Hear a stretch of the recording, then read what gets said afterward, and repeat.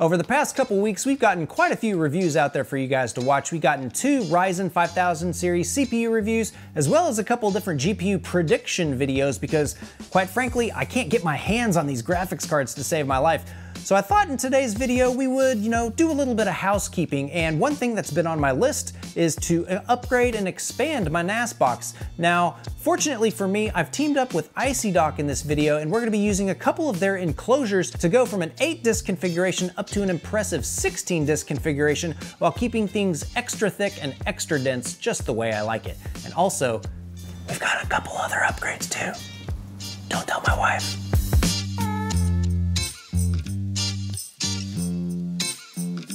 Hey guys, Turk here, hope you're having a great day. If you guys follow me on Twitch, y'all know I love to play games, but there's also a bunch of things I like to do behind the scenes to enhance myself as well as my community's gameplay, and one of those things just happens to be hosting game servers. I've been running a bunch of my different servers off of a trusty Dell R710. If y'all want some more details about that, I've got it in the link at the top right. It's in my Turk Computer Tour of 2019, where I talk about a bunch of the different computers I have in my house. And sure enough, I've been hosting Minecraft, Rust, Counter-Strike Go. If it runs on Linux GSM, pretty sure I've tried it out at least once or twice on my Dell R710. And over the past couple months, I've actually been teaming up with several different streamers, one of which is Endernax, and we are hosting some Minecraft servers that are getting to be pretty popular. They're running MCMMO, Townie, and a whole bunch of other plugins, which are unfortunately just hammering my R710 single-threaded performance. And when we get 20 to 30 people on a single instance at any given time, man, it just brings everything to a screeching halt. So I've been trying to find a replacement server that I can kind of migrate everything onto in order to keep the performance up. Now, if you've also taken a look at that video, I've also got this NAS box that's pretty much overpowered for what it's intended to do. It's running a pretty modern Intel Xeon processor with 32 gigs of DDR4 ECC RAM, and it seems to be a pretty good candidate for our server migration, but unfortunately, I just can't put all 8 of the disks from my Dell R710 into my custom NAS box. Now, I've been looking on the internet to see if there's a way I can put these into my enclosure, and I did find one from a company called Norco. This is just pretty much a simple sheet metal enclosure that's able to hold 4 15mm 2.5-inch drives, and unfortunately, it's completely passive. There's no cable management, there's no power distribution, and with 4 to 8 drives like I currently have in my NAS box, it's kind of manageable, but going up to 16 drives, there's just no way I'm going to be able to power all of those drives with single cables, as well as maintaining the rat's nest of cables. So I was looking through the internet and I found a company called Icydock. If you haven't heard about them, I've got a link down below so y'all can check out some of the products that they sell. And if you've got a custom enclosure or any particular type of storage device you need to put into your current computer, chances are they've got an enclosure that fits your needs just perfectly. So I was going through the Icydock webpage and I actually did find a product that struck my fancy, and that is the MB508SP-B. It's able to hold 8 2.5-inch drives of 5mm to 15mm tall, and it only takes 2 5.25-inch external bays in order to fit it. Now, this actually fits my requirements just perfectly since I've got 16 drives, so I need 2 of these enclosures. So sure enough, I sent Icydock an email, and they were able to provide me with 2 of these units for evaluation today. And honestly, to just show you guys how awesome their products are and how clean it can make your particular solution be. So the main reason why I'm going with this particular unit from Icydock is mainly driven by the types of drives I'm going to be using in the enclosure. Now, I've been buying all of these drives from some commercial enterprise recyclers locally, and these drives are going to be 2.5-inch drives that are 15mm tall, which unfortunately don't fit in many of the standard enclosures you see on the internet. Now, most laptop hard drives are anywhere between 7mm tall and 10mm tall, so that 5mm is forcing me to go into a higher end bracket when it comes to enclosures. but also since these are SAS drives, these are rated to spin at 10,000 RPM or higher, and those are going to actually require some pretty active cooling. My old NAS box actually had no airflow when it comes across my disks, so that was unfortunately impacting the potential longevity for my disks, and I had to ramp my chassis fans to 100% just to get some sort of airflow going across.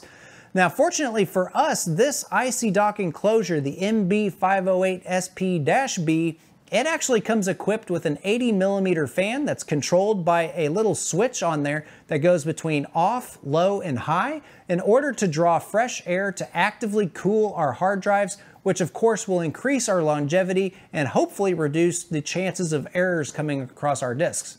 And also the backplane that's incorporated into this design, it's going to be able to support all 8 of our SAS drives or SATA drives if you go that route. It's going to be putting all the output to 2 different mini SAS ports, reducing the amount of cables that I actually need to transfer data.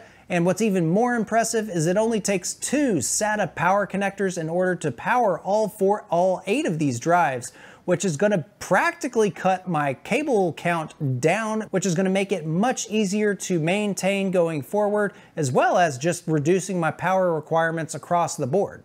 Now, the main downside with this particular unit is of course the price, but you are getting what you paid for. This unit from Icydock is made from a all metal construction, which is going to increase its rigidity as well as its ruggedness. And speaking of ruggedness, the trays that these drives are going in are compatible with all the different Tough series enclosures that Icydock makes. And if you're going to be putting this into like an enterprise or commercial deployment, these drives can be swapped to all the different enclosures you use. Couple that with the added cooling, the reduced cable complexity, as well as just the clean aesthetics from the build, I'm really impressed with just what Icydock is able to produce. Now, unfortunately for this whole process, my NAS box is running an old Antec 300 case. It's an oldie but a goodie, but unfortunately it only has 3 5¼ inch external drive bays, which it just won't fit all of these new enclosures that I have. So I went on to Newegg and I was looking for cases that had 4 or more external 5¼ inch drive bays, and I did find another Antec case, but it was just boring and it had like 92mm fans on it. It's like, who uses those? So I went ahead and decided to splurge. We went with the Phanteks Intho Primo case. We got it right here behind us. Now, for me, this has 5 external 5¼ inch drive bays, which is perfect for our solution. But guys, this thing is a full-size tower. It's got, I don't even remember how many internal 3½ inch drive bays. I'll put a bunch of the details down below, but this thing is just completely overkill for what I need it today. By having all this extra storage space, we're gonna have so much more extra room for activities. And let's go see what this looks like inside of our case.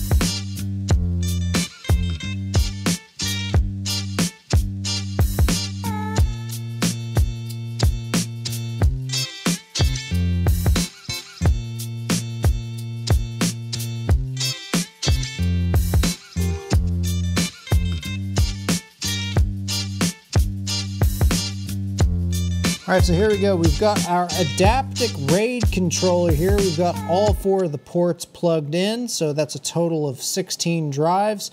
One thing I'm not a fan of is this Adaptic controller is getting incredibly hot. We've actually had it air on us a couple times, so I did move one of these 140mm fans up down to the bottom here to hopefully get some more air across here. It hasn't aired out on me lately since. And then we've got, of course, our cheapo Gamex Deep Cool for our Xeon processor, rocking the Gigabyte G1.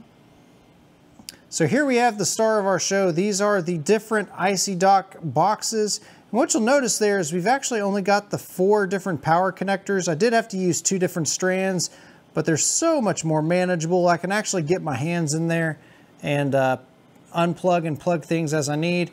And then if I can get even tighter in here, those little cables on the right, those are the mini SAS connectors over on the right. So there's a total of 4 of them. So like I said, guys, this is super tidy. The fans are easy to get there. And I can even actually, we can pop open the top here on this case, which is really nice. I can actually go in and change the fans by flipping the switch here on the right, in case I want to turn them up or turn them down or whatever. I have noticed that when I turn it to the medium setting, it's not too bad, but when I do turn it to high, we do get a lot better airflow, but it does get really loud. And another thing I'm not a fan of on this case is on the front here, you'll see that there's just no gap for air right there for these fans. So I might end up taking this door off for now, but overall it's really clean. Oh yeah, let's take a look here. Look at all those bays. Those are all for 3.5-inch storage drives. We might have to expand a little more here as we go through the server. I did also install a 10 gigabit NIC in here just in case we want to upgrade our network anytime soon. All right, guys, there you have it. That's my new NAS box. It's got 16 drives. I think we're close to right around 12 terabytes. We've got 4 drives of parity thanks to FreeNAS with their ZFS2 setup we got for RAID.